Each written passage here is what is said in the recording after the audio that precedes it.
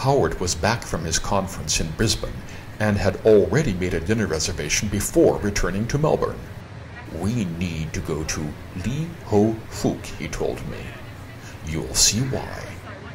We were both very hungry, so we arrived at the restaurant on Duckboard Place, a laneway just off Flinders Lane, earlier than usual, around 7:30. A cocktail was quickly ordered. A purple haze, gin and prosecco flavored with shiso and violet. Howard knew exactly which dishes he wanted me to taste, and was relieved to see that some of the items from his last dinner there were again on the menu. We started off with a spoonful containing smoked eel, foie gras, candied kombu, and pink peppercorn. I can't add more comment to that. 3 small plates joined the table shortly afterwards.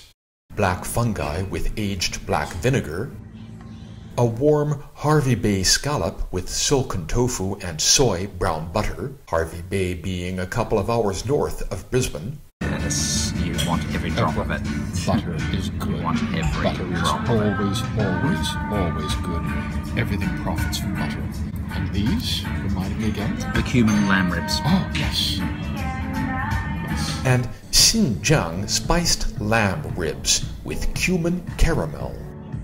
All of these were fabulous. The lamb ribs with cumin caramel were scarily addictive. Howard was right once again. I truly did need to come to Ho Fook. Our wine had arrived. A biodynamic Les Arbres Viogniers from Clos de Sainte-Anne, a New Zealand winery some 300 kilometers southeast of Auckland. We moved on. There were more plates to come. Crispy eggplant with spiced red vinegar, wok-fried gulwa pippies, very meaty clams from South Australia, in house-made XO sauce, along with Chinese fried donuts. And these are the pippies. The pippies, yep. Wow. In homemade XO. You see what I mean about it's like Homemade, fleshy homemade? XO sauce. XO. Yep. Yes, of course. And Chinese donuts. Chinese donuts help me out a bit here. And the shell ball. Awesome, thank you. Then came the Ho Fook roast duck with star anise and cinnamon sauce. How duck can be this tender, juicy, and seductively flavorful was something our server could not divulge. The side dish of salted cucumbers was a revelation, and the Fujian-style blue swimmer crab and scallop fried rice with lapchong sausage and the house-made XO sauce finished up our selections.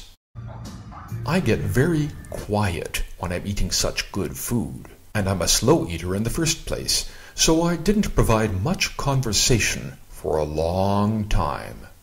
Both of us were very, very happy and very, very full. Obviously, it was time to unlock those stomach niches reserved for dessert, so we ordered a trio of desserts. Jasmine tea-infused custard with burnt caramel, pumpkin seed ice cream with pumpkin jam, kombu, and cocoa, and what were described as chocolate, cherry, and miso mignardises, little end-of-the-meal confections. I knew I could implicitly trust Howard's reservation choice, and after our sensational dinner at Ho Fook, I was looking forward to further similar pleasures on other evenings.